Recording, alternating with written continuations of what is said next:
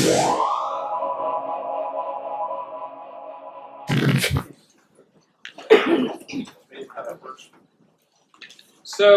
welcome to the February edition of the User Experience Dallas meetup. Thanks for coming. If you're new here, please raise your hand. All right. Woohoo! Yay! If you're next to someone that has their hand up, give them a high five. All right. Good. Great. All right, so the way we generally start the session, we like to see if anybody is looking for work or hiring. Actually, is anyone hiring? Adam, go ahead and stand up. Adam Polanski. Hi, Adam Polanski. For those of you who don't know me, I'm with Fall Rocket Studios now. If you go out to our website, Fall Rocket Studios, we've got a lot of positions open in UX space. We're also looking for somebody in the usability area. So go have a look at that and reach out to me directly. And all right. Any other groups hiring? Yes, sir. All right, my name's Jimmy Easley. I work for Etain Group. We're actually the building right over. First time here, so I do have a couple creative positions open in the North Dallas area. So front-end developers, UX, a lot of those positions. So check out our website, etaingroup.com, or come up to me afterwards. I'd love to talk to you guys. Etain Group, E-T-T-A-I-N Group. Okay. Anybody else hiring or no open positions? Awesome. I will tell you of two companies that I know that are hiring. AT&T, they're hiring in downtown Dallas. They have a lot of openings there. Send me an email and I can get you in contact with the people that can help you out there. And then Capital One in Plano has a lot of jobs that are open too. And I can get you in contact with the right people. Just send me something through me. Okay? All right, so we have a really long presentation tonight. It's only 1,000 slides. Yeah. That's right. It's over 300 slides, but what I want to tell you is a workshop that we're going to do at South by Southwest. So what you're going to do is get the very fast, very annotated, somewhat abbreviated version of it. Okay? Janelle is taking video of this, so you don't have to worry about taking notes. Maybe just sit back and enjoy the chaos that is Pixel Perfect. Why are you going to post it?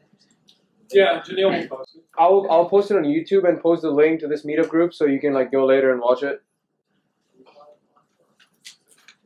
So, welcome to Pixel Perfect, Strategies for Overcoming Perfectionism. So, there's a poem that's over 100 years old called Invictus, and it's about self-mastery and self-control. And the last two lines sum it all up. I'm the master of my fate, I'm the captain of my soul. And what you're going to learn about tonight is that's actually one of the issues that perfectionists have to deal with.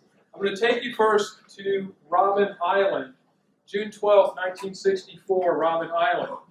This has a rich, horrible history. It started out as a leper colony, became a whaling station, then it was a fort, and then during apartheid it held political prisoners.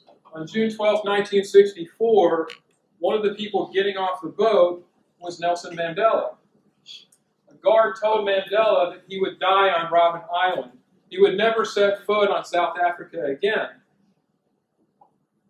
He was marched into a prison cell. He looks out onto the prison yard. What he sees is shameful acts being created by the guards.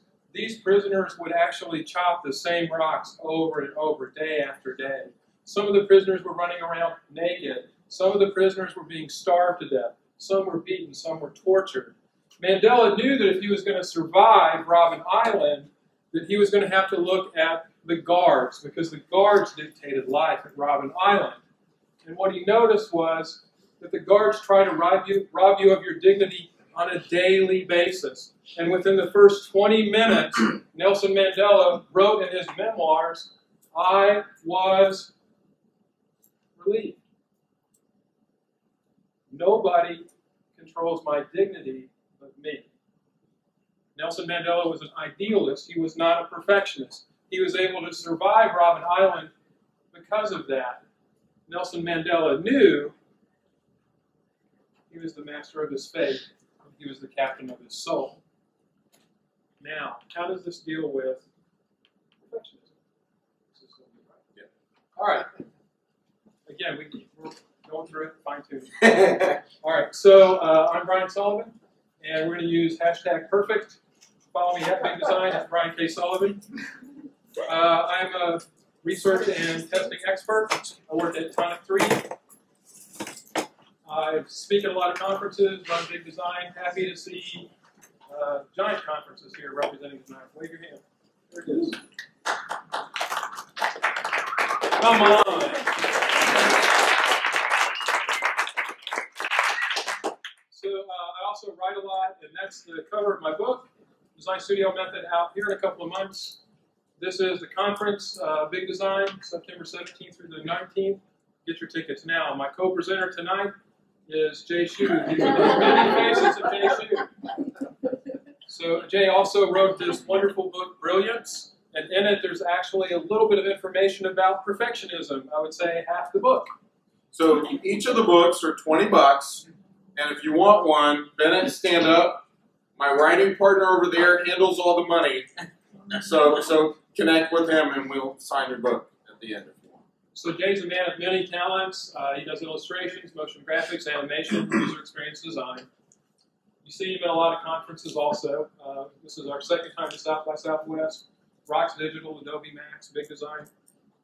He also started his own conference with a bunch of short guys called Industry Giants. They have wonderful speakers there. How does this all apply to perfectionism, though? That's the talk. That's us. Let's get back to the talk. I was given a talk at South by Southwest a couple of years ago. I sent out what I thought was a throwaway comment. Perfectionism kills productivity.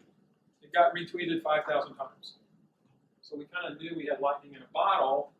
And so Jay and I started talking about perfectionism, and we started looking at all the words that we use. Pixel perfect, intuitive, bulletproof, future-proof, simple, first rate, first time, out of the box. Everything had to be perfect, perfect, perfect with designers.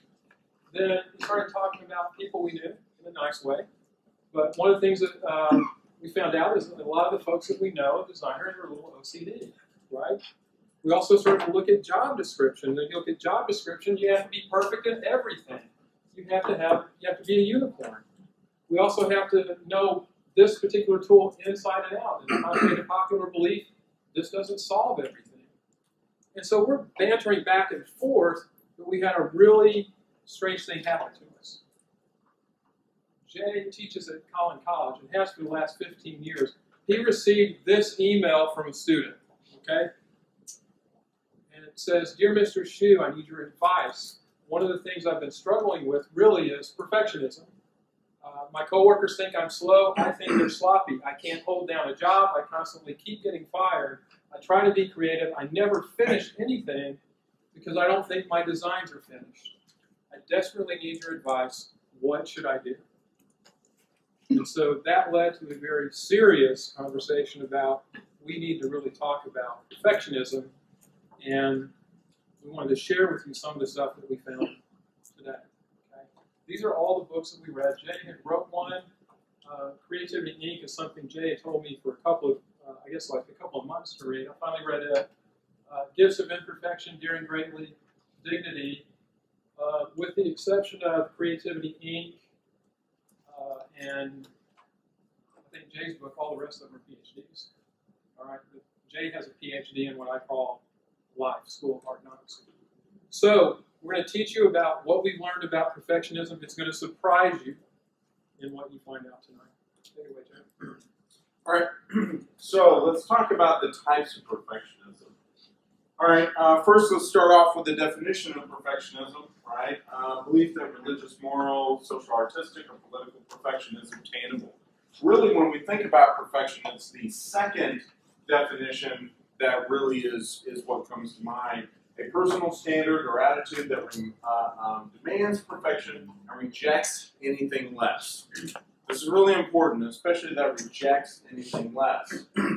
All right, psychologists' view of perfectionism is the desire to be faultless, a fear of imperfection, equating errors as personal defects, right? And viewing perfection as the only route to personal acceptance. Now, if you're a perfectionist in this audience, you're probably thinking it's never enough, right? And what impact does that have on you? Well, we found there's really two general types of perfectionists, maladaptive and adaptive, and there's a line. Now, adaptive perfectionists tend to be the healthy version, maladaptive tend to be unhealthy. Adaptives can move towards that unhealthy depending on the environment or things going on in their life, right? Let's talk about adaptive perfectionists, satisfied with achievements made from intense effort, tolerating imperfections, harsh criticism, value self-esteem, and I'm going to kind of, for speed, go through, but we can see it's kind of a positive view on life, and they watch their procrastination tendencies, right? An adaptive perfectionist motto might be, keep calm, I'm almost perfect, all right? Now maladaptive, let's look at some of the traits of maladaptive. Unobtainable personal performance standards, extremely self-critical in self-evaluations, right? They view their environments as competitive. They feel the need to control their environment. And when they lack control, it manifests in some interesting behaviors, right? They are also, interestingly enough, notorious procrastinators. Right? The maladaptive motto might be, I can't keep calm, I'm a perfectionist. Right? Brian and I have done 2 talks. I helped Brian with the Da Vinci talk, and Brian and I did Produce Like Picasso. We can consider Picasso an adaptive perfectionist and Da Vinci a maladaptive.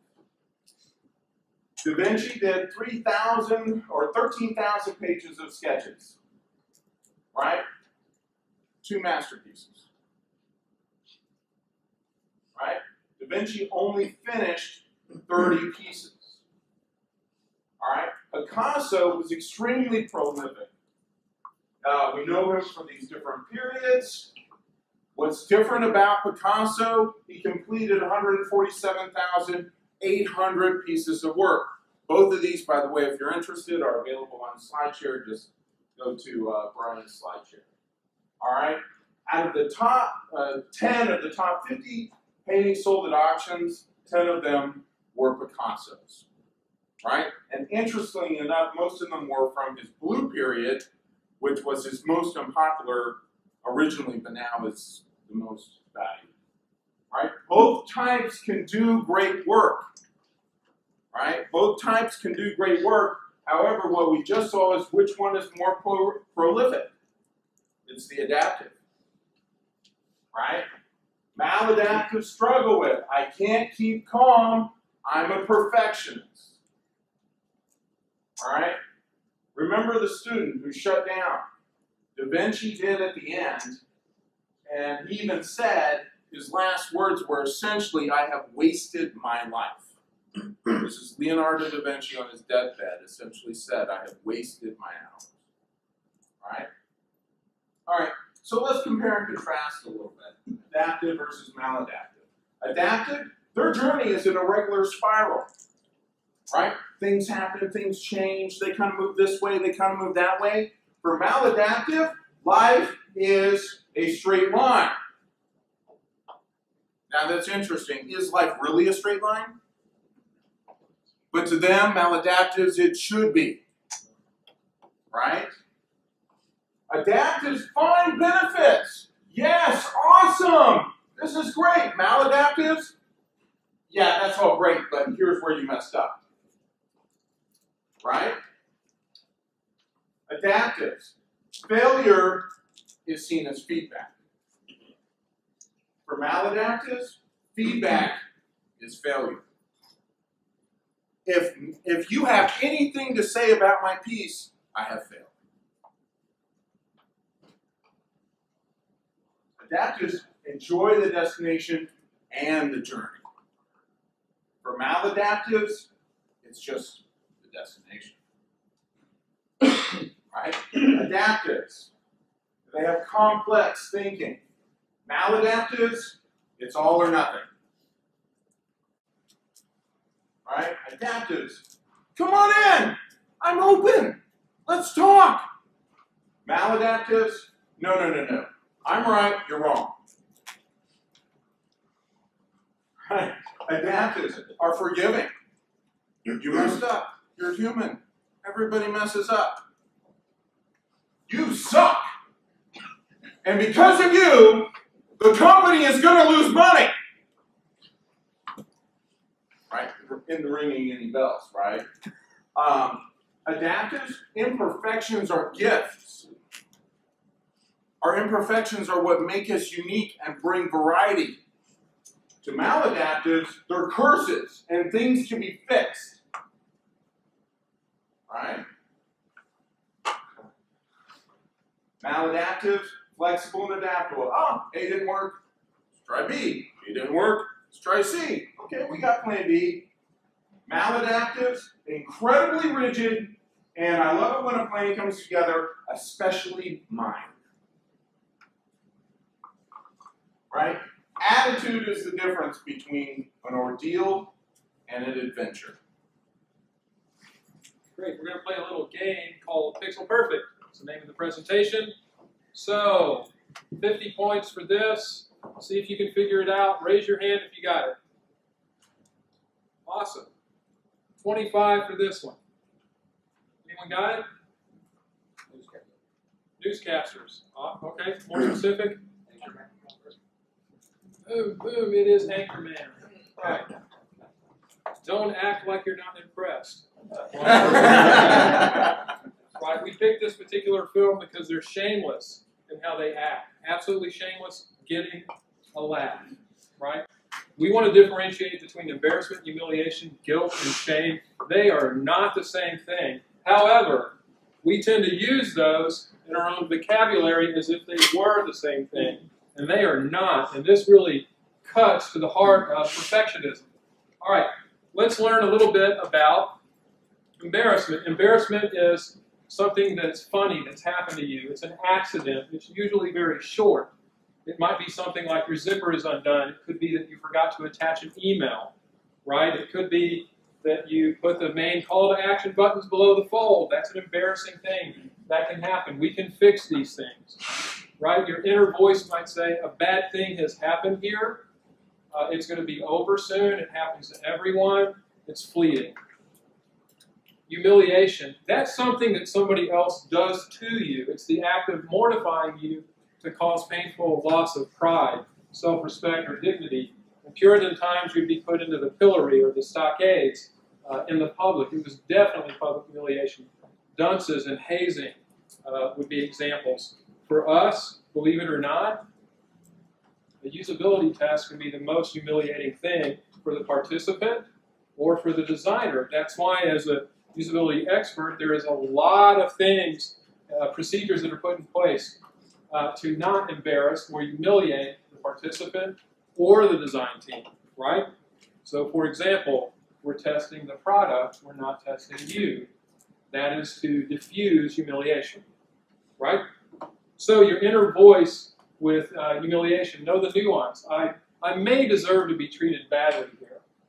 These folks are doing it, I'm different, maybe there's something wrong with me. Guilt, that's when, yes, you've done something wrong. You've been texting while driving, you've been smoking in a place where you shouldn't smoke. You've committed a wrongful act, right? As designers, we have these things called dark patterns. Second best first option, the best offer is for $99. Really? Maybe we over-design something. Maybe we design the thing on the left, but our customer wants the thing on the right. Right? We feel guilty for that. Know the nuance. With guilt, I've done something bad. I probably am going to get caught. I maybe need to pay for the action, but I can correct it. Actually, guilt is a positive thing because it's correctable. The action is removed from the individual. Shame. It's an emotion where you see yourself as defective, unacceptable, or fundamentally damaged. Remember the earlier definition that Jay gave you about perfectionism. There's a lofty standards. It's a personal defect if I don't go up to it. Shame is most often felt by victims of trauma. So the people that survived 9/11 or the Holocaust. Holocaust survivors used to call it survivor's guilt. No, it's survivor's shame. Only the pious Jews died in the concentration camps in World War II, is what they used to say. Well, perfectionists also feel shame. They feel a great amount of shame. They don't measure up. Their designs are not pixel perfect. There's something wrong. You might say that for perfectionists that are designers, they put the hell in Helvetica. Critiques feel like character attacks, right? There's something wrong with the design, therefore there's something wrong with me. So know the nuance with shame. I'm a bad person, there's something wrong with me. This thing, whatever it is, proves it. Here they are side by side. Embarrassment, a bad thing happened. Humiliation, I might have deserved it. Guilt, yeah, I did a bad thing. Shame, I'm a bad person. Okay? Now, perfectionism cuts straight to shame. Dr. Brene Brown is a person that's actually researched shame a lot. She's from the University of Houston. Where we struggle with perfectionism, we struggle with shame. And really what it amounts to is, are you going to be resistant to shame, and that's what maladaptives do, or are you going to be resilient to shame? That's what adaptives do. They fight through it. The primary purpose of this particular talk is to show you the importance of this perfectionism being shame-based and to give you coping strategies. All right? Jay's going to give you a little example here about what it could look like on your team. That's right. So let's talk about the heart of perfection. Right? We've already discussed that perfectionists at their center have a sense of shame, right? And they carry it with them in their heart. Around that shame is fear, right? And if you're honest enough with yourself, you recognize that you are reacting and behaving out of fear. Okay? This fear then creates barriers, right? So here we see two perfectionists. Imagine these two perfectionists working with each other, right? Here's a perfectionist and a non-perfectionist. What impact is this perfectionist going to have on the non-perfectionist? Let's take a look at a team where we've got 5 perfectionists that are inside this bigger team. What's scary is not all the barriers are the same. These barriers can be different. Each perfectionist can exhibit different barriers, and what happens when you have multiple perfectionists with different barriers in a team, they can essentially infect the rest of the team. And you're not all dealing with the same thing, right? But these perfectionists exactly exude these emotions and are absorbed by the other people on the team. Right? It's not about resistance, it's about resilience. So, again, we have the heart of shame, surrounded by fear, which creates barriers. Okay, here are some of the shame-based barriers of perfection that we're going to be talking about. Okay, foreboding joy, procrastination, sarcasm, numbing, Viking or victim, floodlighting, smash and grab, and zigzagging. Right? Energy is contagious, both positive and negative alike. Cool. Pixel perfect. Number 2, 50 points. Anyone have a guess? Awesome. We'll pixelate it a little less. How about now? First summer. Huh? First summer. Oh, First summer. You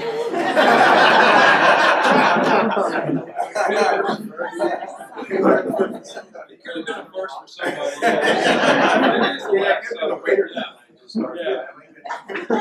You captured the moment in the Bible when Jesus says, one of you will betray me. All right, so let's go ahead and talk about foreboding joy now. I'm going to bring you back to Ellis Island at the turn of from the 18th to the 19th to the 20th century. This is really just about a quarter of a mile long, yet during that time, 20 million immigrants came through here. Okay? 20 million, big number, right? Guess what? That is 1 million more than the state of Florida today. Massive amount of number. Let me give you a little story about maybe what it was like for them. They go into Ellis Island. They're fleeing war and famine, plagues, religious persecution, you name it, they're fleeing. They go to Ellis Island. They get a health inspection. They have to show their cards. Everything passes. They go through. They're still filled with joy. They're in America. They've made it. They hit the streets. They start finding other people that they know. They go to tenements. Believe it or not, they love the tenements. The tenements usually were better than the place that they left. They formed communities. They found families. They found loved ones. They had jobs, sweatshop type jobs, and some of them loved it. They made more money than they were making wherever they came from. Right? They're tired. They slept. They dreamed. They're happy. They're dreaming about the future. It's a grateful time. And then, you know, in these tenement walls, real thin, paper thin, the guy upstairs, in the middle of the night, would drop a shoe. This is where we get the term, the other shoe is about to drop. Okay? That's what foreboding joy is. The other shoe is about to drop. Foreboding joy is the fear of actually enjoying the moment. A joyful, perfect moment, perfectionists don't allow themselves to have. Now, imagine finding no joy in a journey. Jay had mentioned that before. They only like the destination. And I will tell you, they only like the destination sometimes. They don't all the time. Imagine no joy in the journey and only sometimes having joy in the destination. So, you don't enjoy your first kiss, the launch of a successful product, you don't really fully enjoy a marriage, you don't really fully enjoy your first job. Brene Brown says the most terrifying emotion for perfectionists is joy. It can be the most terrifying emotion for all of us because it can be taken away. So imagine, these are people that like perfectionism. Imagine a perfect moment in life. Pixelated. They don't fully enjoy. They don't fully enjoy the fullness of life. They pixelate it. That's foreboding joy. They're numb. Any of these things they despise. They despise vulnerability. Joy makes them vulnerable. Okay? So what can happen is this. A perfectionist might have this barrier. Foreboding joy. So what they do is they dress rehearse tragedy. All right? So here's what happens. You got a new product that's about to go out the door. When it goes out the door, guess what? Your customers line up. They love it. They're asking for more. You have more customers than you've ever had in the world. Product team is stoked. They've done a great job. They delivered early. They delivered on time. Customers love it. Sales are up. For the perfectionist with foreboding joy, oh my God, the other shoe is about to drop. It's too good to be true. Something must be wrong. What they will do is use the 5 W's and the H to try to find out what's wrong. How can this be wrong? How can this be right? What's about to go wrong? Who's going to make a mistake? Why is this going to happen? Where's the fault? Right? Where's the fault? When is it going to happen? Any minor news that might sound negative becomes of a I told you so, I gotcha, by the person that's a perfectionist. Again, there's no joy in the journey. The other shoe is about to drop. So, what's the antidote to the barrier of foreboding joy? Anyone want to give a guess? Alcohol. We'll get to that. That's later. It's actually simple, yet for a perfectionist, probably the hardest thing that they're going to have to do. And it is gratitude. Gratitude. Enjoy the journey. Be thankful for the challenge. Gratitude unlocks the fullness of life. It turns us into having enough. It turns a house into a home, a stranger into a friend. Gratitude is the best attitude.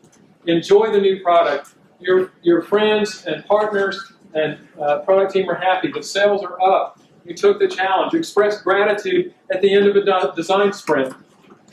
That puts money into an emotional bank account. It builds a stronger relationship. When you're critiquing something, let's have a gratitude sandwich. Let's do a 1-2-1, a positive comment, 2 critical, and 1 positive. Now, in Ed Catmull's wonderful book, he said that critique should be additive, not competitive, right? In the early days of Pixar, imagine the foreboding joy of all of the writers about to get critiqued by John Lasseter of Toy Story, Andrew Stanton of Finding Nemo, Brad Bird of The Incredibles. Wouldn't you be stoked to get a critique from them? And wouldn't you be terrified also? What they did at Pixar, and they still do it, meetings are done with honesty and candor. All right, now, have you guys seen the movie WALL-E? Right? WALL-E. Here's the original ending. WALL-E saves Eve from a trash compactor. That's the original ending. They go in for the critique, and Brad Bird says, you know, this is horrible ending. It's horrible. You know why? Because everybody knew WALL-E loved Eve from the moment he saw her. You're denying the audience what they really want. They want Eve to go all in for WALL-E, give up all of her programming and jump. So, the updated, heartfelt ending.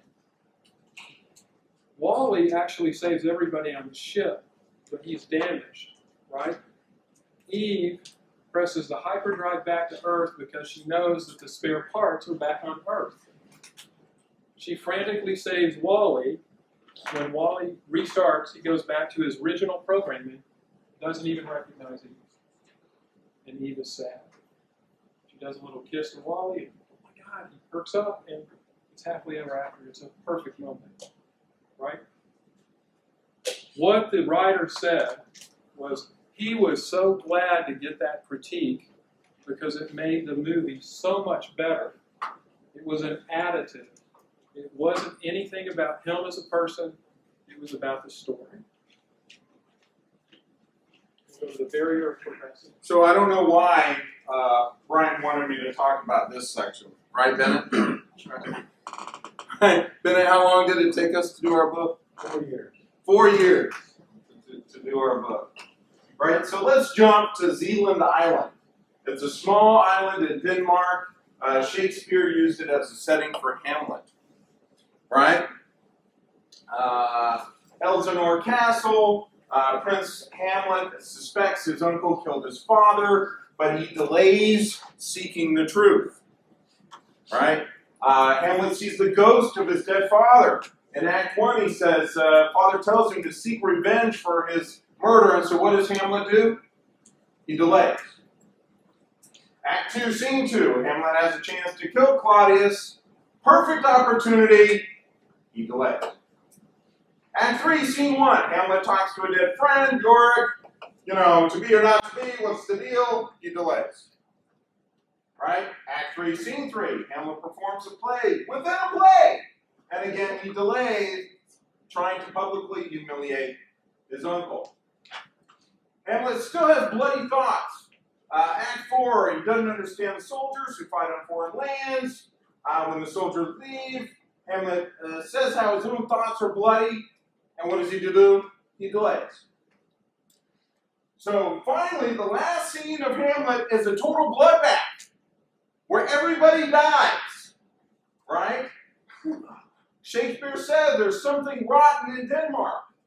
It's called procrastination. Right? And his delay leads to a wasted life. So we see that the purpose of procrastination is to protect us. All right? From failure, success, or change, we're terrified, and it fulfills that purpose when we lose all hope and stop trying. It is fear-based. One of the reasons it took so long for me to get my book out was because I was afraid of what people would think about my pictures, my illustrations, and my writing. It's my first book. If I put it out there and I wanted to do this book for my students, I was afraid of what people might say. Because I had done these decent things in the world, and I was like people going, oh, really? That's what you did? Right? That's kind of what I'm thinking. So, see if you recognize yourself in these procrastination techniques. And if you find a reason to finally do laundry, right? Right? How about the panicker? Oh my God, oh my God, oh my God! Right? The list maker. Okay, before I do anything, let's make a list. Right? I am tired. You know what? I'm going to do this when I wake up. Sidetracker. You know what I really need to do? But let's do next month. Right? Social. You know what? As soon as I get off Facebook, Twitter, Pinterest, right, Tumblr, then I'll do it. And there's more. Right? Before I start, I need to do some research. Right? Students in my class, like Jay said, research. Right? You know what I need is a snack. And I don't need a snack. But there's the gamers, right? What was my high score? Right? The Watcher. Okay, so House of Cards. As soon as I finish the season, then I'll get started. Right? The Delegator, right? Okay, let's split this and this and this. And, you know, I was going to start 30 minutes ago, but now it's getting late. You know, I'll do it tomorrow. And then tomorrow. And then tomorrow. Do they have a name for all of the above?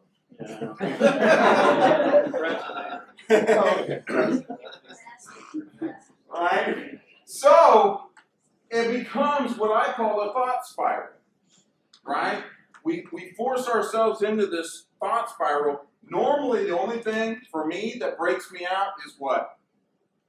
What's the only thing that forces you out of a thought spiral? Deadline. The deadline is the absolute deadline. That's why our book took 4 years, because we didn't put the deadline on. Right. So, how do we deal with this? Well, effective time management, right?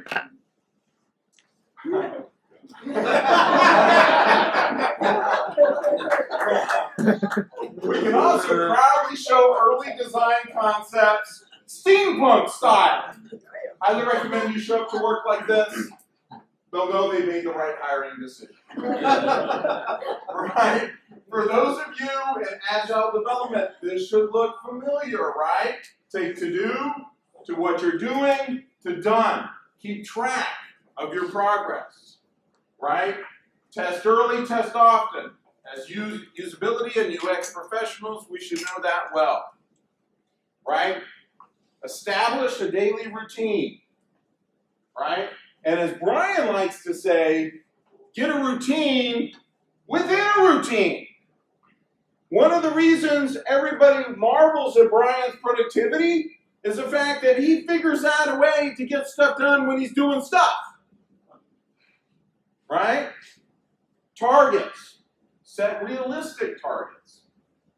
Use positive self-talk. Interesting factoid. Neuroscientists tell us we have 65,000 thoughts per day, approximately.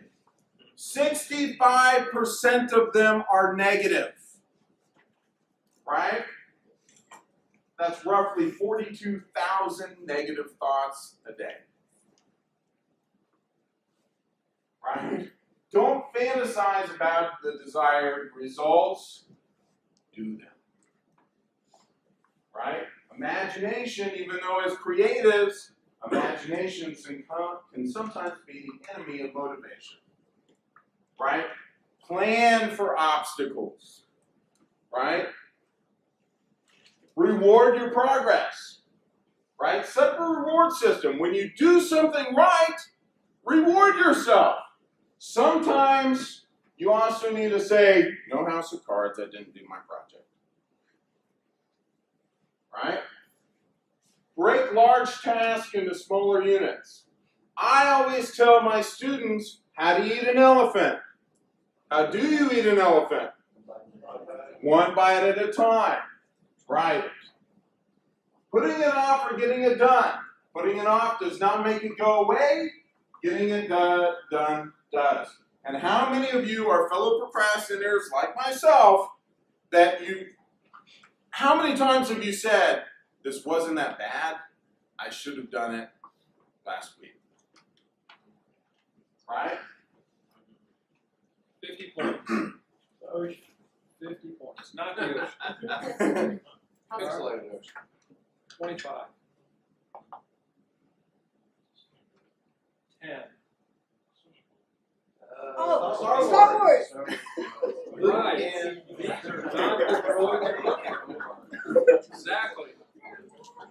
Right. Help me, Obi-Wan. Help me. Right. All right. These are not the droids you're looking for. We're going to talk about exactly. Doesn't matter. A barrier of sarcasm. All right. Work with me, Red. Work with me. So, we've been taking little trips on islands, so I thought we would take a head trip to No Man is an Island. That's a poem by John Donne, and it says, no man is an island, entire of itself, each a piece of the continent, a part of the main.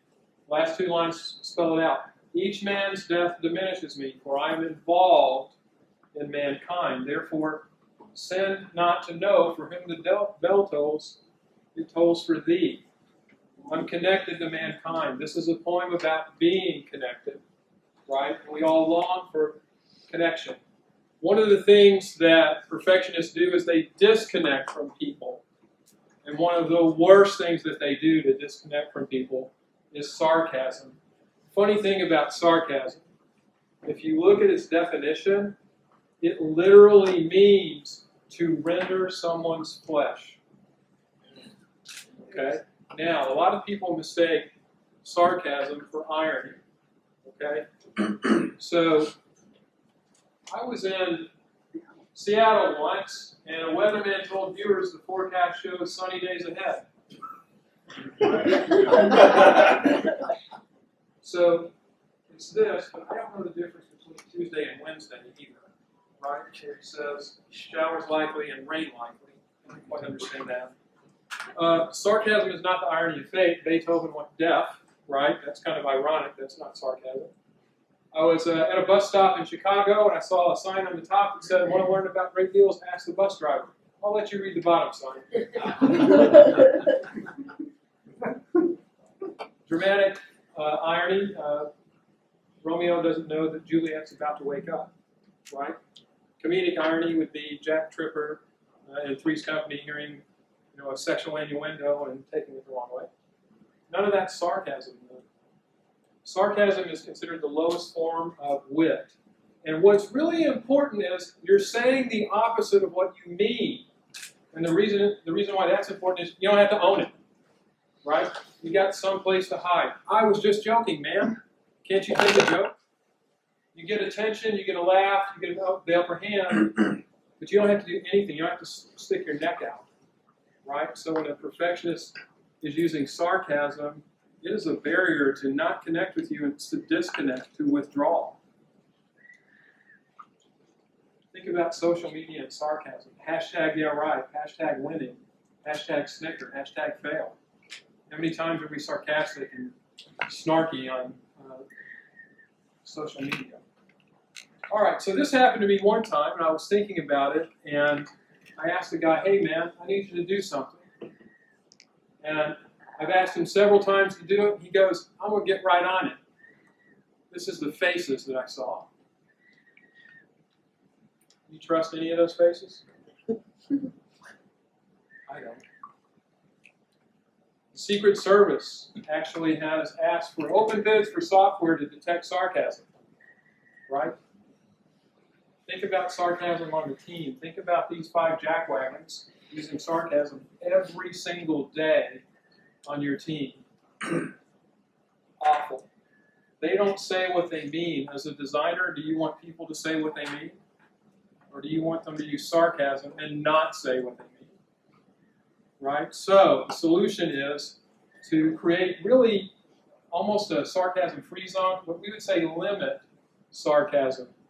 Jay and I like to say sarcasm is like a spice, right? Too much and the dish is overwhelmed. Just enough, it's okay, it's kind of fun, it spices it up. A steady serving, I'm going to cough, gag, and throw up. Can't have it. The dish is ruined. So when you think about it, sarcasm is also a form of bullying. Perfectionists use it to disguise really a type of hostility. And psychologists see this really as bullying. And when you think about bullies, they're angry, they're insecure, they're frustrated. Perfectionists are too.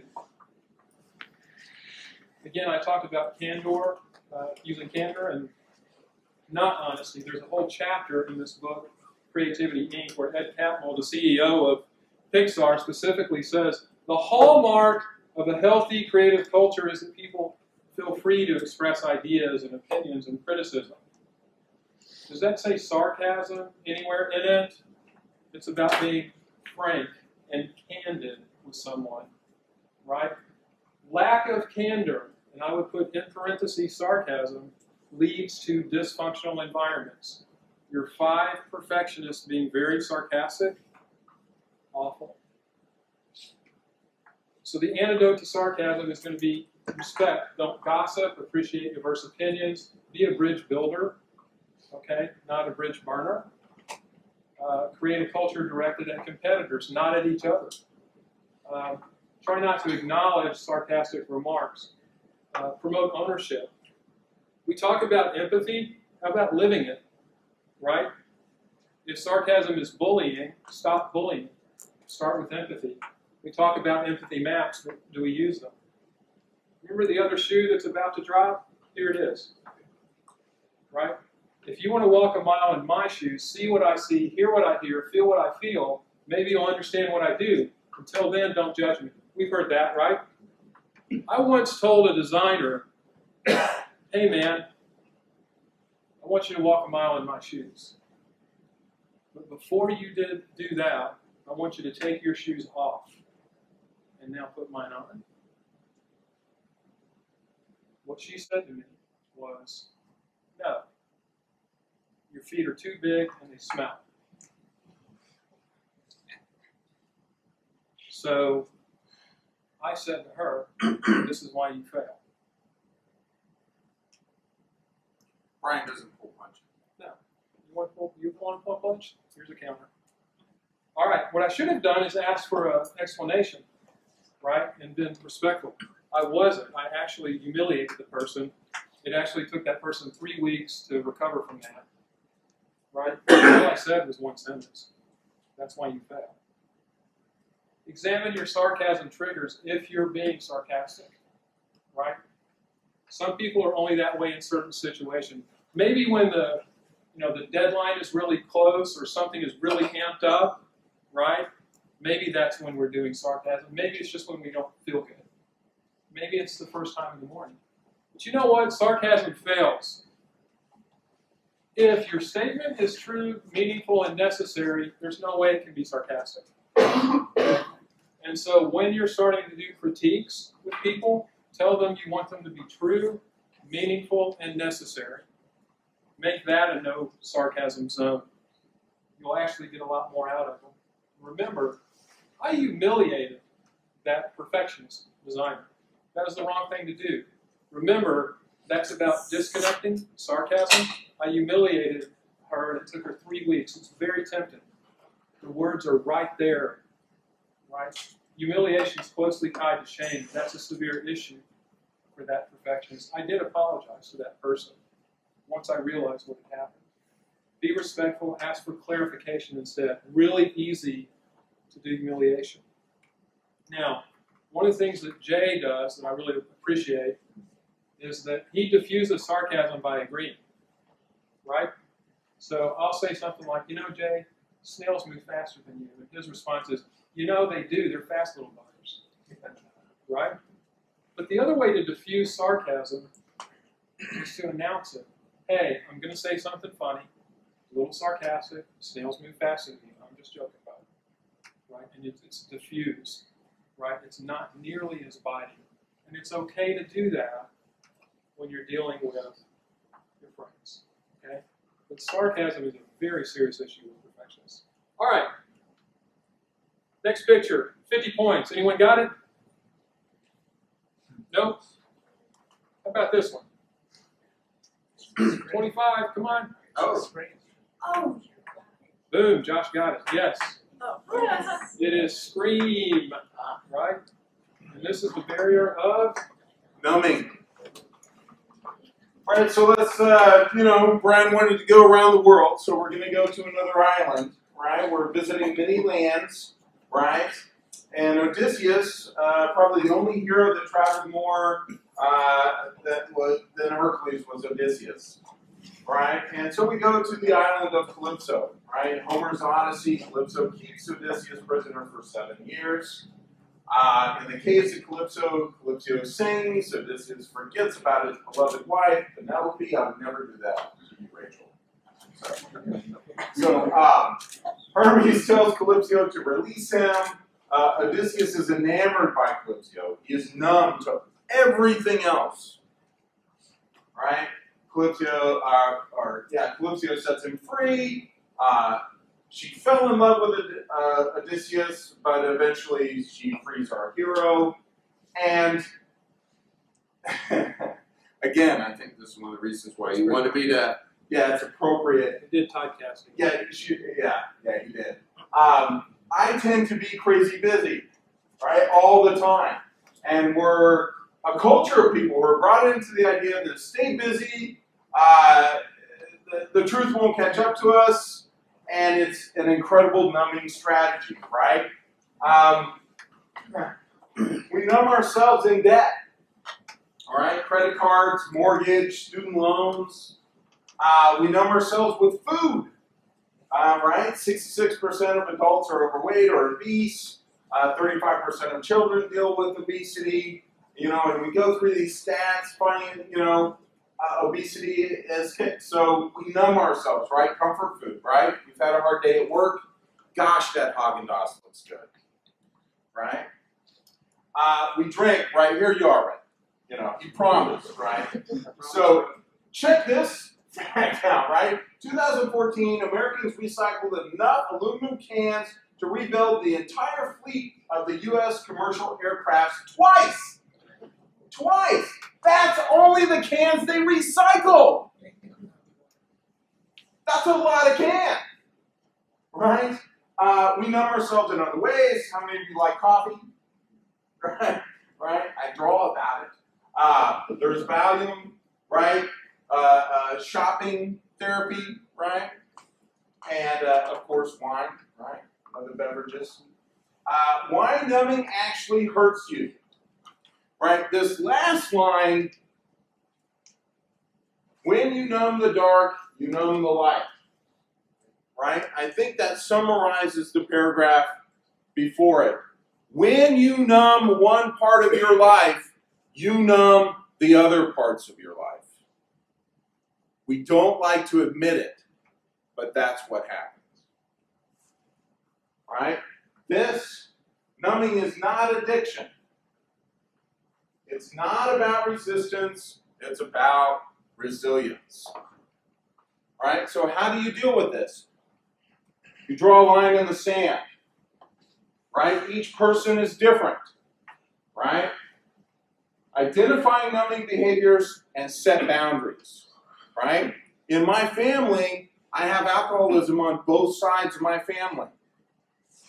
Right? When I go out, the most you will typically ever see me do, maybe at Big D, I sometimes have maybe 3 drinks in a night. But I typically do 2. And I almost always do it with food. That's my limit. If you've got genetics on both sides of your family saying this could be a problem, you need to set the mark, right? And I'm a big guy, man. The TABC doesn't even go to my number. Right? Right? Use positive coping strategies. Right? Walking. I've been walking for 17 days straight for those of you that keep up with me on Facebook. right? Plan for breaks. You plan for breaks. Rachel, we have gone on vacation, right? It's been a couple years. All right. We try to manage anxiety, right? Don't numb it, right? Asking for help does not equal weakness. Now, what's interesting, Brian and I have been talking about Compliance Inc. Unfortunately, there are many corporate cultures when you ask for help, it is perceived as weakness and incompetence. And people think that they make bad hiring decisions when you ask for help. So what do people do? They isolate themselves and they guess. And they don't tell anybody they're not working off of, they're just guessing. Right? That can lead to problems. 50 points. 50 points. Right? No? No? Okay, 25.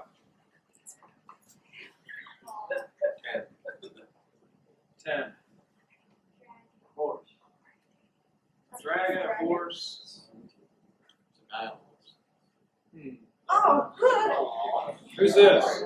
Sword. Where are they fighting? Loki. Victim or Viking mentality.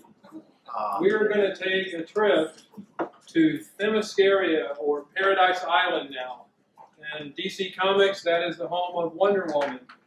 She's a warrior, a hero, a strategist, an ambassador, and a spy. She's also in Amazon. And in mythology, Hercules and Theseus would have several encounters with the Amazons. Every single time they talked to the Amazons marched off to war. With perfectionists that use the barrier of Viking or victim, they see things, either you are a victim in life, a sucker, a loser, who's always being taken advantage of, right? Or you're a Viking, someone who sees a threat and eliminates it, right? It goes back to that either-or thinking. Now, funny thing is, the perfectionists will either see themselves as a victim or a Viking, and the people that exhibit that behavior, that barrier, in one meeting they're a Viking, and in the next they're a victim. What is it, buddy? Right? Perfectionists don't like to show vulnerability, so they adapt a persona. Here's their Viking persona, right? Exert power, stay in control, kick ass. Here are my weapons that I use in a corporate environment. Email, deadline, schedule, gossip, departmental policies, assignments, delegation. When they're victims, here's their characteristics. They use whining, excuses, rationalization, justification, blame, finger pointing, no instructions, any deflection strategy that you can think of. They think of themselves as always losing and never winning. Now, what they're doing is they're using vulnerability as a weapon. Using vulnerability as a weapon is not the same thing as being vulnerable. In fact, it's just the opposite. Now, Brene Brown says, when we lead, teach, or preach from the gospel of Viking or victim, win or lose, we crush faith, innovation, creativity, and adaptability to change. These people need therapy. What's the solution besides therapy? This is the hard one. Forgiveness, relationship building. Yeah. So relationship building, you got to cultivate trust and commitment, right? If they're in Viking mode, you're certainly no victim. You're certainly not their villain, their prey. If they're in victim mode, you're certainly not the villain that's killing them, right? You got to have an emotional bank account with people, everyone, in fact. Now think about it. When you have an emotional bank account, you have deposits and withdrawals. You start at 0. And it's in your daily interactions with people, right? Is it net positive or net negative in your interaction with that person? Now, sometimes the bank's full. It's rare, but it can be. Sometimes your bank is injured. Sometimes it's empty. Sometimes it's broken. Sometimes you repair it, but it's never really the same. Most of the time, however, it grows and shrinks, depending upon your daily interactions with someone. But here's the deal. That emotional bank account, you don't have just one. You have it with everybody in your life, and it's at a different stage. Right? One is empty, one's full, one's broken, one's in need of repair. You have, according to a Nobel Prize winner, 20,000 daily interactions with people. Right? So you have a finite number. But you have 20,000 daily interactions. Here's the golden ratio of those 20,000. If you have a 5-to-1 ratio, 5 positive interactions with someone and only 1 negative one, you will have a healthy relationship with someone. Now, there is an upper number. If you have more than 13 with someone, you actually have an unhealthy relationship. That's too much positivity. You don't live in reality. Now, one of the ways that you can make a deposit is you can listen with empathy. Stephen Covey once said, most people don't listen with the intent to understand, they listen with the intent to reply. Has anybody done that? Okay, if you have, you're not making an emotional deposit. You're making a withdrawal, actually, especially when you make that comment, withdrawal. Make a double withdrawal as soon as you say something. How about keeping commitments? That's a great way to make a deposit, show up to work on time, meet your deadlines, attend meetings, take notes, do what you say, fulfill your obligations. Chain, chain, chain, chain, chain. Those are ways that you can really increase the emotional deposit. How about fighting with respect? Candor, we mentioned that before. That's true collaboration. You're going to have arguments and disagreements, right? I actually had an interesting thing with Mark the other day. Mark said, Brian, we're going to disagree on something. At one point, I go, yeah, Mark, and it's going to be beautiful. Because we have had so many deposits into the emotional bank account, when we make a withdrawal, it doesn't hurt. All right? Just make it respectful, Mark, please. Remember, the little things count. Remembering somebody's birthday, getting someone coffee, a smile, a nod, anything is an emotional deposit. When you make a withdrawal, apologize, right? Do it immediately. You want to try to keep your account in the positive, right? Because you have worked hard to get it into the positive, right? When you make a withdrawal, I'm sorry. Not going to happen again. Let me make it up to you. And you start making deposits right back into the account. Now, it's not just with people, right? It's also with people's ideas, right? And with story building. Ed Catmull talks about the first form of any of the Pixar films that you've seen. He calls them ugly babies. They need nurturing. They need time and patience in order to grow. Pixar usually takes 2 to 3 years for all these ugly babies to become a movie, right? How many of you guys initially reject an idea, right? So you're not investing in it at all, right? You're not considering the value and benefit, right? He has a chapter called The Hungry Beast and the Ugly Baby. After Toy Story 2, the Pixar team was exhausted. It took them nearly 5 years to do Monsters, Inc. They weren't procrastinating. They were tired, right? They wanted to feed the beast and make Toy Story 3. But the creatives stuck to their guns and said, look, no, we need to do a different movie. And they did. But you got to balance in business those ideas that are, really good with the new ones. And again, you got to balance the hungry beast and the ugly baby. I still recommend doing design studios because you have a lot of UX ugly babies early. It's a nice mechanism for us. And it's a good way to kind of manage what I would call victim and Viking mentality because it's such a collaborative effort. Okay? All right, next topic. This is an easy one, 50 points. Come on, Josh. Ben, what? Not a girl. Nope. 25 points. Mad Men. Oh, it's the dude with the apple. It's the apple guy, right? It's the apple guy. All right, this is actually the Son of Man. Everything is kind of visible and invisible. It, conceals and reveals, right? We're going to talk about the barrier now of smash and grab. All right. Typecasting again. Yeah, thanks, Steve. See how that flowed off? Yeah. All right. We're now back to Easter Island. Right? Remember this? How many of you were kids are like, oh my gosh, how'd they do these statues?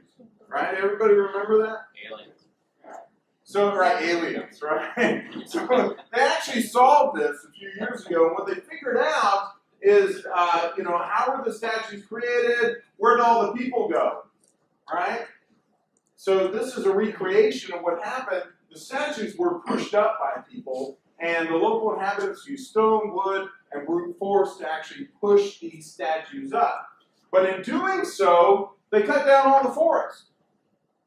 And so because they cut down all the forest, there were originally 10,000 people. When Captain Cook came, there was 100 people left because they mismanaged their resources, right? But they got big statues, right? So smash and grab is actually a manipulation tool, right? The smash and grab occurs when someone smashes through people's social boundaries with intimate information, grabs what they need, right? And then uses it later, right? In social media, it's increasingly difficult to determine what's a real attempt to connect, right? And what's a performance. Okay? Do you guys remember this? He kind of escalated his importance, right? Why? He was already a big dude, right? But he felt the need to increase his persona. Gossiping is smash and grab, right? Gaining negative attention toward yourself or the rivals. Starting rumors, right? 7 types of social sharing. We have the ultras, selectives, passionists, connectors, trend spotters, provocateurs, careerists, right? 90% of social media is about sharing relevant information with your connections. However, about 10% is a form of smash and grab, which is about showing off or getting attention. Okay? When smash and grab perfectionists use vulnerability to connect with people, it's a way to fast forward intimacy. Right? Remember this drawing, right? The antidote is to understand the attention. What is at the heart? Shame. What's surrounding the heart? Fear. This is why you're getting this barrier.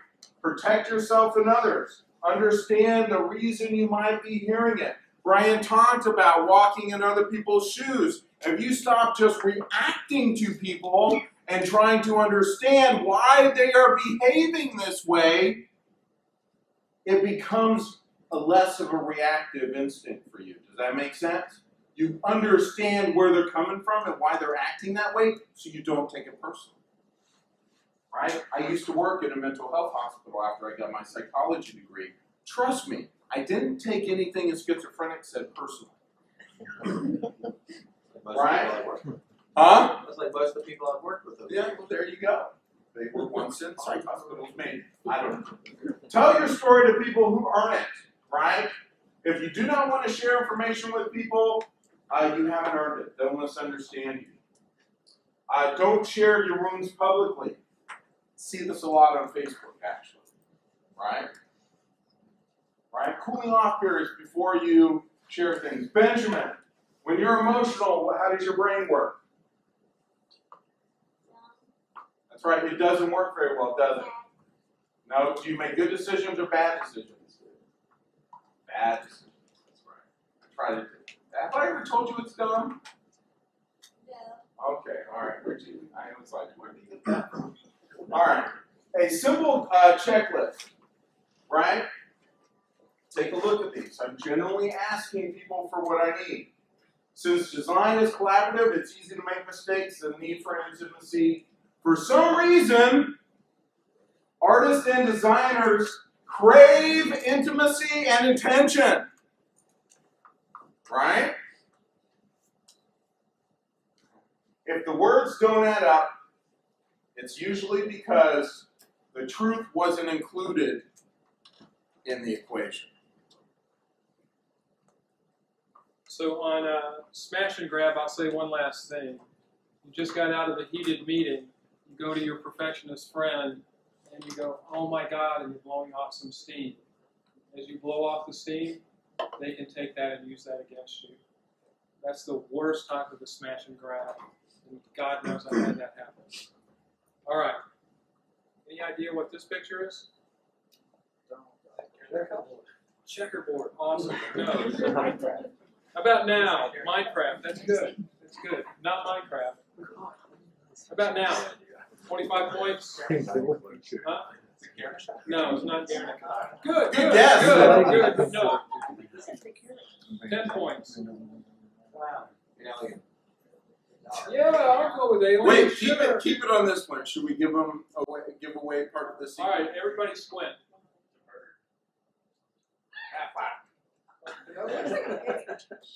How about now?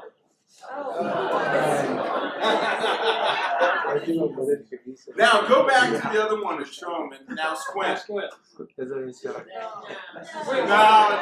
All right, there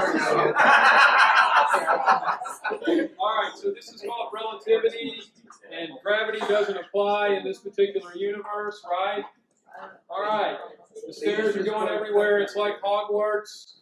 You know, you got to zig and zag, and that's the next barrier that we're going to talk about. All right, we're going to go to an island called Ship Trap Island. It's the setting for a short story called The Most Dangerous Game. I'm going to tell you the whole story of The Most Dangerous Game in 2 slides. All right, so we have a guy named Rainsford. His ship crashes. He swims ashore on a deserted island. Meets a general called Zaroff. Zaroff says, the most dangerous game? Hunting humans. And buddy, you're part of the game. You got 5-minute head start. Go. So, what happens? Rainsford narrowly escapes. Bows and arrows, 10 different traps, dogs, gunfire, saves the girl, quicksand, almost drowns to death. Eventually he realizes, I need to stop zigzagging, and I need to face this head on. And so he does, and he defeats General Zaroff. Zigzagging is about avoiding, and perfectionists hate conflict. They hate it, so they avoid it. They zig, they zag.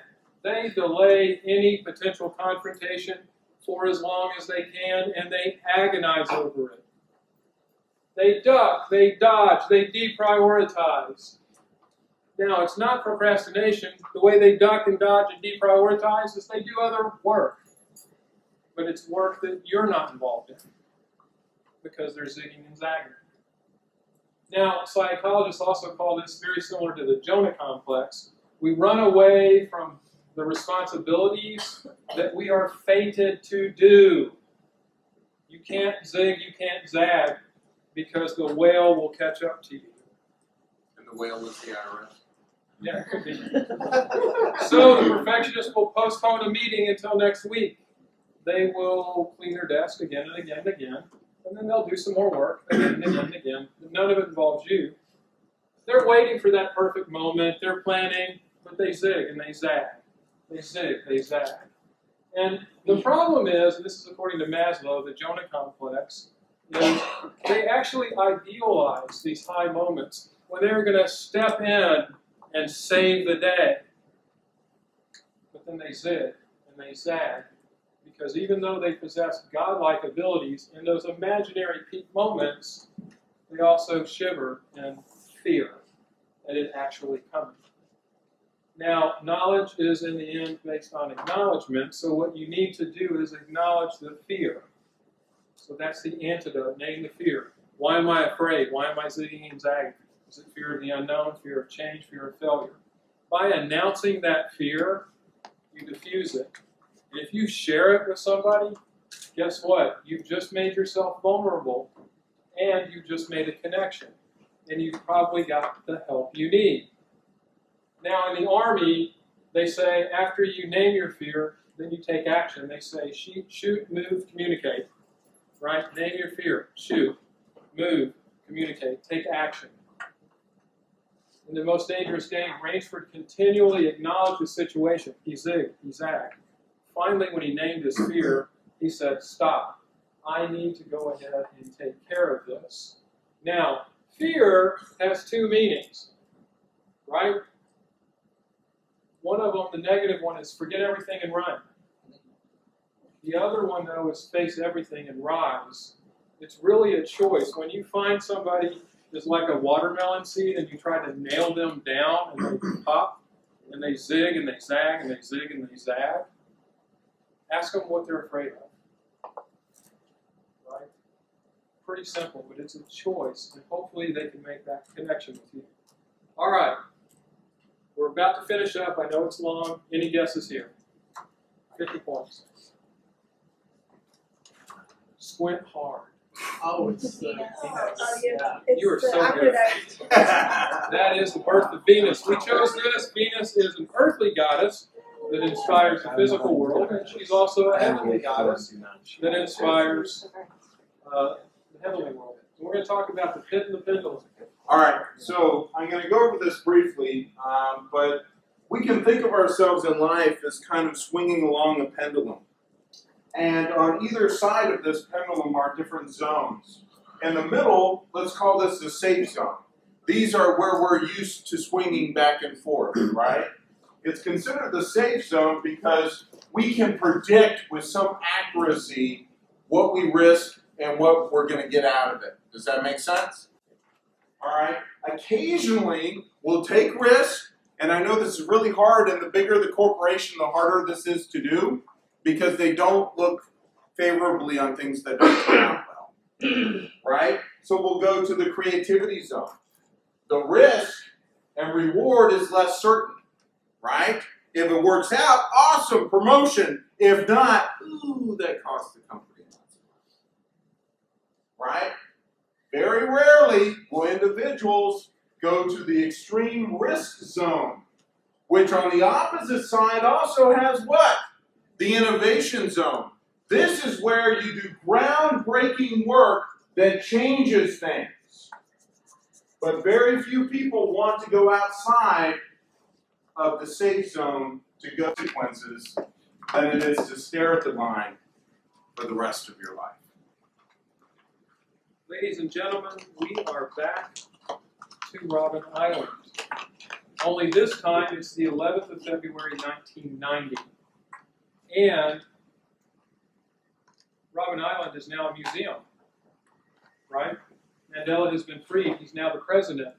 And at this particular time in Cape Town, South Africa, the Rugby World Cup is happening. And miracle of miracles, the South African rugby team is in the finals. They shouldn't be there. Gross underdogs. They never should be there. So Mandela takes them to Robben Island. They visit the cell that he was in. He gives them his insights. He talks about shame and dignity. He talks about Invictus. I am the master of my fate. I am the captain of my soul. But then a funny thing happens. He tells them another story. Right? And it's equally important. He tells them about a particular speech from Teddy Roosevelt. It's not the critic who counts. It's the man who actually gets into the arena. He has blood, sweat, and tears. He may come up short again and again, but he's spending himself in a worthy cause. At best, he might fail. Or at worst, he might fail. At best, he ends in triumph and high achievement. At worst, though, he fails while daring greatly. What we want to leave you with tonight is that it's not enough to be the master of your fate, the captain of your soul. You need to dare greatly. They won the championship. They actually defeated the team that they shouldn't have. Guess what? They weren't the perfect team, but they were the masters of their fate, the captain of their souls, and they dared greatly. Thank you.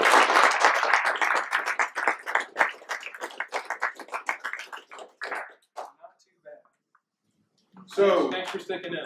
Yes, obviously this is going to be about a 3-hour workshop. So Brian and I tried to condense it. We understand this is a huge amount of information. This was not supposed to be an hour lecture, but we crammed a lot at you, so we get that. Are there any other critiques that you guys feel comfortable enough that you would say, hey, these are things I would adjust for the workshop? Yeah. A common thing that you keep going over is how sort of the base of shame is fear. Mm-hmm. And fear is as the core, right? Yep. But your graphic shows shame as being the heart, which would be generally the core. Right. So I think that might be a little backwards. I think We fear debated that. would be the heart. Shame is actually at the core, Okay.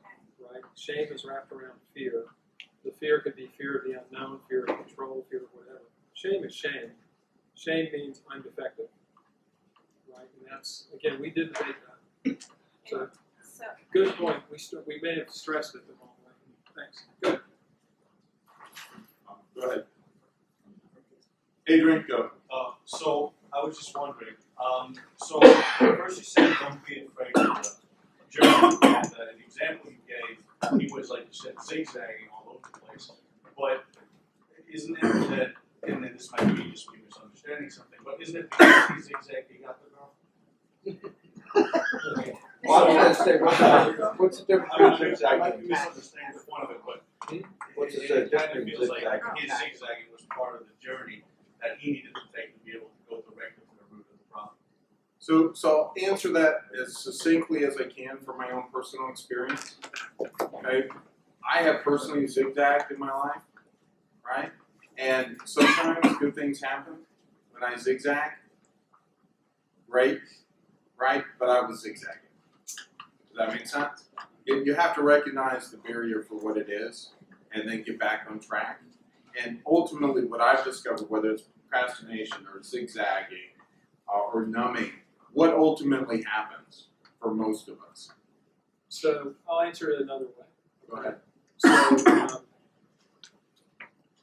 yes, he's zigzagging. Yes, it's a tactic. It's a perfectionist tactic to avoid actually doing the right work that they're supposed to. Again, a perfectionist sees things as a straight line, right? The adaptives, when they're working on something, it may seem like they're zigzagging. There's ups and downs, and they spiral, but they're on that journey to try to do something. They're not necessarily zigzagging. The intention of zigzagging is avoidance, right? That's definitely the tactic that Rainsford was doing. And yeah, we're just doing that as an example. But the intention, though, is to avoid something. I was using tacking, like in sailing. Oh, tacking. Tacking, yeah. I So thought you you're said catching the wind at different points there. That would be a different. Yeah. That would be different. Bennett. Early on, you were talking about the Da Vinci and the maladaptive perfectionist. And I get that. I didn't really understand, or maybe I didn't hear enough, or you have more in your slang, of why Picasso was an adaptive perfectionist, because I know he's a perfectionist. Oh my God. Go. So, and it's been a while, but do you remember? Yeah, right. Picasso said there's no such thing as a bad Picasso, right? Picasso's solution to egotism was more egotism. So, and egotism is part of the perfectionist thing. And Picasso was not a happy man. I mean, most of his life he spent in isolation, right? He was incredibly productive. So when we say Picasso was adaptive, I think personally Picasso did some pieces that he didn't like very much, that were experiments, but he was such a master salesman that he basically said, I've never done a bad Picasso. And that was his salesman. He managed his perfectionism. Right. I have office hours. I'm going to work this time. You leave me alone. You leave me alone. I'm only going to have dinner with this group of artists because I get something out of them. So the word adaptive really means manage. Right. Yeah, you could say that he just manages. He's an extreme manager. I would offer you to explain that, because I was kind of lost on that. Okay. Yeah, we can do that. But the actual terms are adaptive and maladaptive, is what the psychologists say. They don't say managed and non-managed. The other perfectionists, they manage it, but in a negative way. Right? They don't really understand that the behavior is wrong. It's just that's the way you react to this type of situation. They try to manage the situation, right? But it's usually by diffusing it or distancing and disconnecting. So it's lemons and lemonade. Right. I still think you can be unhealthy as an adaptive, but maladaptive is more unhealthy. So you're saying that perfectionism isn't necessarily curable, you can only manage it. Is that what you're saying? So then it's Sure. Sure. Yeah. I don't know. I'm not cured. Shoe dropping. I'm not familiar with that phrase. Why was it a problem the first shoe dropped, and why would it be a problem the second? Great. So the question is, why is it a problem if the first shoe dropped? So the people are leaving famine, war, religious persecution. They're actually really happy. The other shoe drops in the middle of the night. They wake up. They can't go back to sleep. Oh my God, the other shoe's about to drop. Something bad's about to happen. Oh my God, you dropped the shoe. Was it the Gestapo? Right? Was it somebody doing religious persecution? Was it that neighbor that I ran away from? Right? I'm happy. Oh my God, I just want to get some sleep. And so it's that noise, and they wait for that other thing, the other shoe to drop. They're happy, yet they can't enjoy it because the other shoe's about to drop. Leslie. I don't know if this is useful, but sarcasm is, I understand that sarcasm is a form of anger. Right. Yeah. And anger is often related to somebody expressing power or trying to get power out of a bad situation, and also recognizing, or they do it when their rights have been violated. Somebody's taken over my territory. Right. Anyway, I just wanted to offer that. I don't know if it's useful or not. But you started talking about sarcasm, you didn't say anything about anger. What did I say about anger? No, we didn't. We didn't address it as an anger mechanism. I think you're right. We talked about bullying a little bit. We said it was hostility. Yeah. Right. So it is hostility. Right. And it could be the trigger is, oh my God, something is wrong. Whatever. Well, that's also interesting because perfectionism is also a big characteristic of narcissism. Right. Yeah. So self-destructive narcissism. Yeah. Could be. So I know this, like the whole workshop, like you guys are planning, it's more like looking at everybody as an individual. So we all have, to some degree, we try to perfect everything in life, and this is just a way to produce more outcome.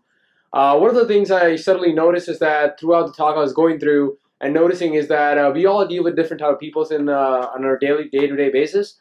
So one of the quote you both had on that, and you were talking about it, Jay, was when you look at the person, like, what their intent is, or when you understand that you don't associate the person's behavior with the person itself, like for example, like James here, like great guy, but he could be like, no, I love blue color, I hate your team, and if I associate that with James, I'm just putting an example.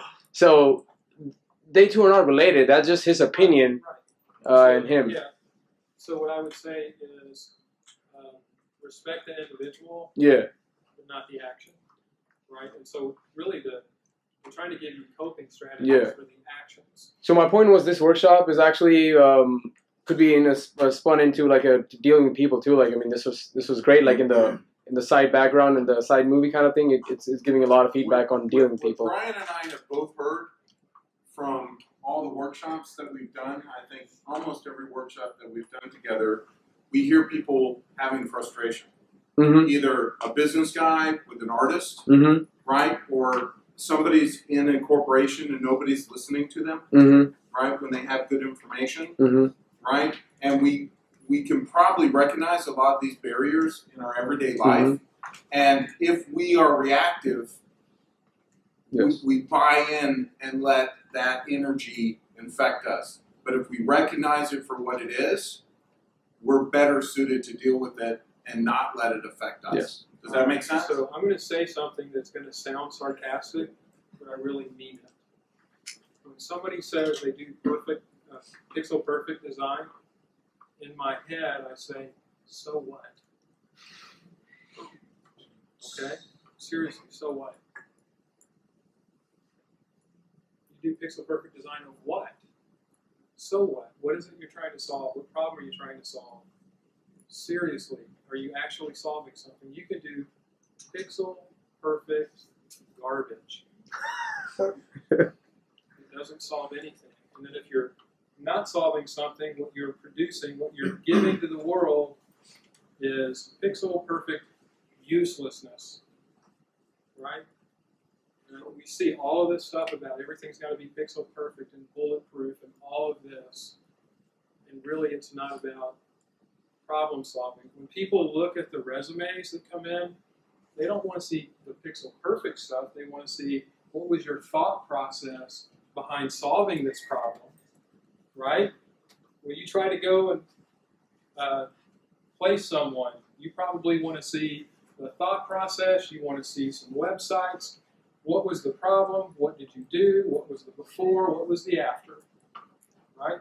That thought process. Okay? We always start with the end point, and we don't really think through the journey sometimes. The actions. The way you're confusing design with the process. It's two different things. True. Back to Ellis Island, you do this great sort of buildup of immigrants coming to this promising new land. Everything's going awesome. But the pictures, everyone looks so miserable.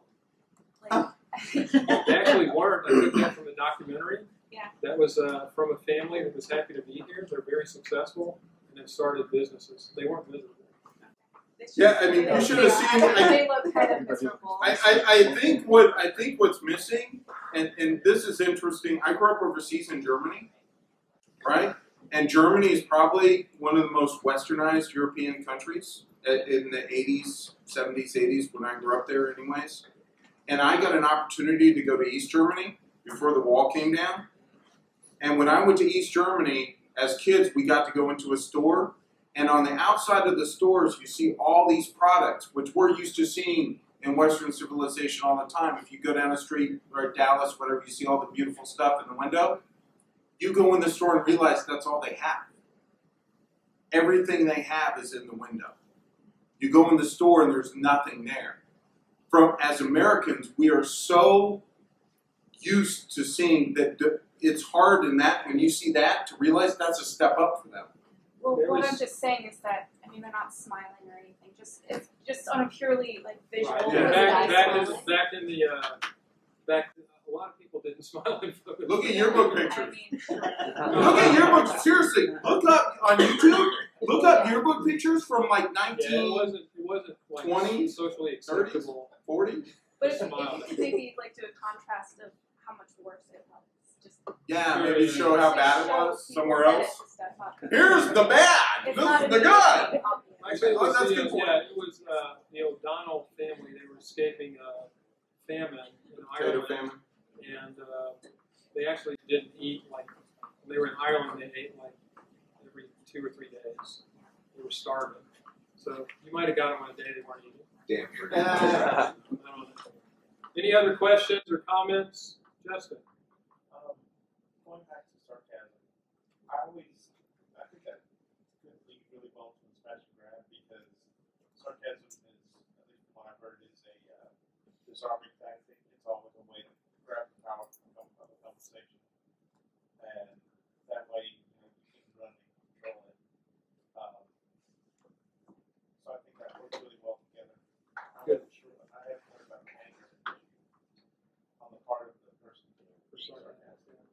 Smash and grab's interesting because you can do a smash and grab publicly in front of a person. You can do it privately, or you can do it online. And, I mean, they're awful. It's just an awful, awful behavior. Because what you're using people sharing something that's intimate or personal to them, and you're using it against them. And I think that's Adam, sorry we used your picture. It was on Facebook. Yeah, I did a that smash and was grab. my first recommendation is to That's my favorite slide. I told you there was a picture though, so it's not really a smash. But back to the presentation itself, just a couple of little technical things. You Sure. should probably buy yourself some time back, particularly when you got more. You all hear this from me. When you got your word, some of the wordier slides, if you could read a little bit less of it. You did a great job this time, and I think it's just buffing out some of the rough spots. Usually, it's going to play great. But I would say try to find some error where you can in some of those reading. People are going to read them faster than you did a great job hitting the main points. Josh, I think one section, going along with that, one section I think that could use a little bit of training as well. There was a part near the beginning where you were comparing and contrasting the adaptive and the maladaptive. Yeah. And I felt like that section may have gone a bit too long. Too long? Too many slides. You got my point after slide 4? Yeah, I think so. I think maybe condensing, combining a couple of them. Yeah. Okay. That's good. Good feedback. Yeah. And I really don't get that point. That's the part of the presentation that I just kind of go, no, I don't get that Da Vinci was maladaptive. And then your evidence for that was, well, Picasso was so prolific, blah, blah, blah. And he only created 2 masterpieces. You're like, yes, but his body of work was enormous, and his contribution to society was enormous. So I have a hard time with thinking of Da Vinci as maladaptive. Really? So Seriously? Okay, hold on. Are you talking about personality types? I don't. Nonetheless, they Okay, both so work hand in hold on. hand. Time out. Okay, 13,000 pages of sketches, right? That is his contribution to society, other than Mona Lisa and. No, in the engineering, and it actually got produced. Hold on. That's actually No, produced. right. Hold on. He never wanted those shared. He hoarded that and hid that. He never wanted that shared. Yeah. That's the most maladaptive thing you can do. He produced and they were created. He wasn't joyful in, like, Wasted my hours. So He said he hid his work. Sound like a happy He didn't mean to share that. He didn't mean to share that. So here's something interesting about Da Vinci and Picasso, at least from my perspective. One of the things, whether you like Picasso or not, he was kind of an ass. I mean, if you read his biography, right? Yeah. I mean, he was a philanderer and all this other good stuff. Sorry. All right. Yeah. So, but however, when they have that meme of poor artist, he worked it. He made money on his art in his lifetime. He didn't die, and then his stuff was worth something. In his lifetime, he actually, in Da Vinci's lifetime, he was beaten up and manipulated, right? And really abused his entire life. If you look at his life, he had a very miserable life. Da Vinci did. And he had lots of ideas, but what did he do with them? Last supper. Right? Took him 3 years to paint. He couldn't finish the face of Jesus or Judas. He couldn't find pure evil or perfection in the face of Jesus. 3 years. Couldn't finish it. He did a fresco style that was messed up. Other artists have to try and save it. Right? And he's got maladaptive all over. He goes point A to point B. It's all about the destination. And what was his strategy when he got pushed to finish the painting? Pretty passive aggressive. He told the priest, "Sure, I'll use your face for the face of Judas." I bet it's pretty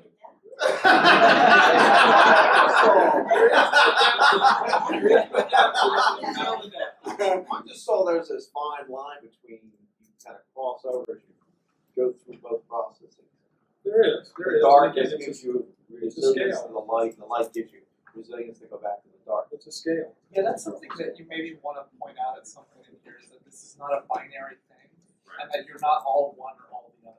You There's can have gray. someone that Yes. is adaptive in some ways, maladaptive in others. You could be adaptive sometimes, you have a bad day, and you cross over to maladaptive. So I don't think that's exclusive one of them. yeah. Yeah, again, I think there's that. You're in that range. I- Try to do that. I hope I kind of dealt with that when I shared a little bit of my own stuff. And I'm a recovering perfectionist. Does that make sense? I consider myself very maladaptive in my 20s. I threw away every single drawing I did until I was 25. It was never good. Go ahead.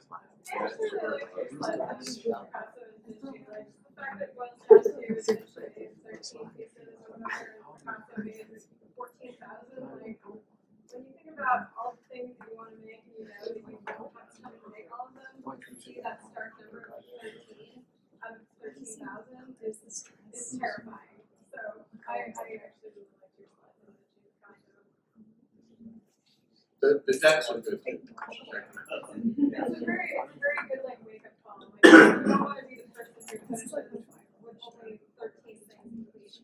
You want to be the person who finishes with 14,000 complete, even if only 10 is really good. Okay, moment of truth. Swear to God, moment of truth. Y'all ready? Raise your hand if you're a perfectionist. Come on, come on. No. Keep them up. Keep them up. Awesome. Right? How many of you work with a perfectionist? Every hand should be up. How many people work with a perfectionist? All right. How many people are married to one? How about have a kid that's a perfectionist? We all deal with perfectionism at some point. But what's interesting is how many people know a designer that's a perfectionist? Everybody should have their hand up.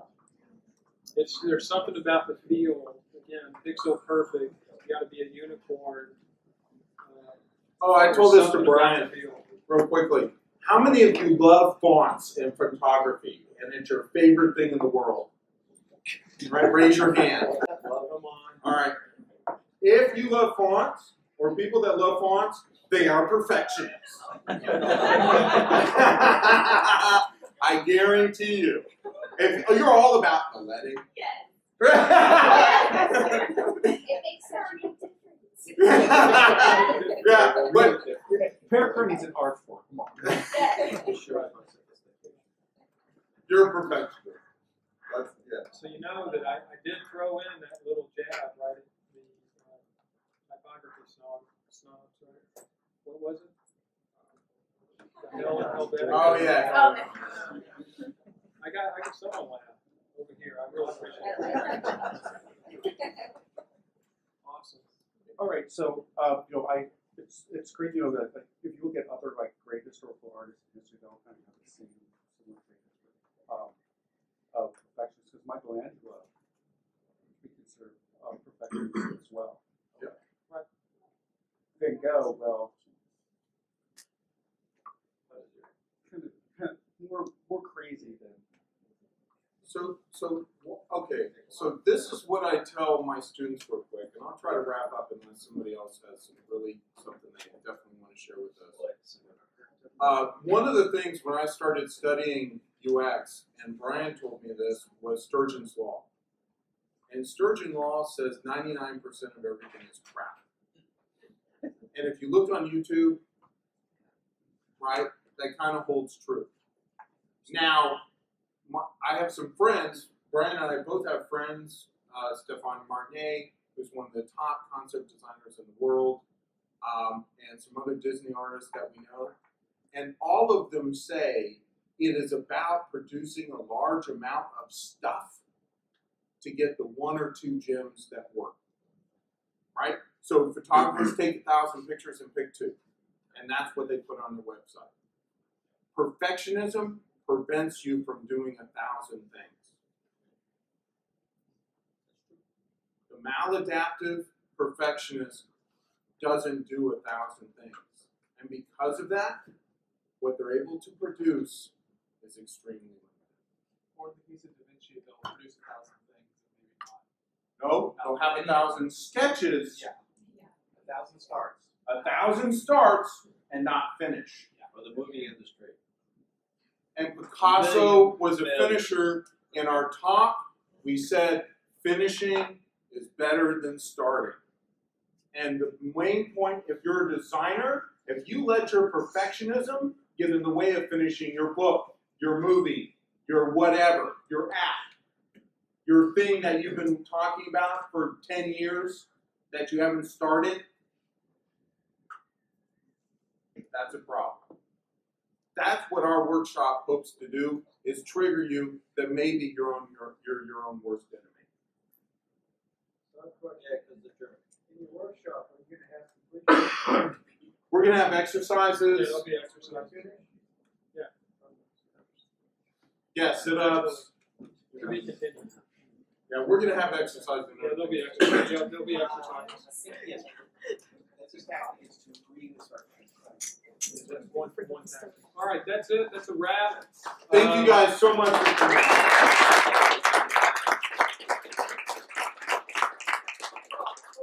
did post the next two meetups. They're actually out on the meetup app.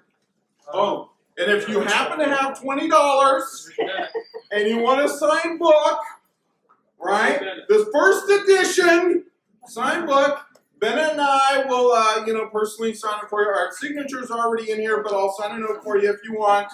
All right, but Bennett handles the money. If you don't have the money, it's available on Amazon. When I win an Oscar at age whatever, in the future, this will be worth something. You'll want this then. Anyway, thank you guys.